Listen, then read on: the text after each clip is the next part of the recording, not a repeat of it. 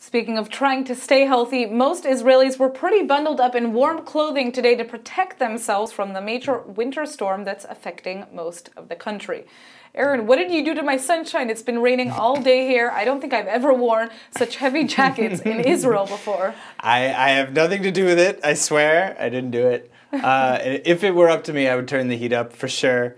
But no, I think, if we look at it in a positive light, that, we're replenishing the well, I think that'd be better for all of us. Absolutely. There is certainly enough water right now to be replenishing the well and the Sea of Galilee, hopefully. Right? Hopefully, yeah. Mm-hmm.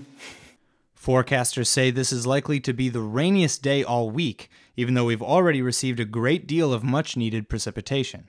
Thunderstorms pounded northern and central Israel this afternoon, and the coastal highway was closed to traffic because of flooding. Other flash flood warnings have been issued for the Judean desert, around the Dead Sea, and even the northern Negev region. It's been icy cold, too, as temperatures dipped to much chillier levels than normal for this time of year. Skiers and winter sports enthusiasts are happy, though, since snow is falling on the slopes of Mount Hermon and mountain peaks throughout the Golan Heights that's turning the entire area into a sparkling winter wonderland.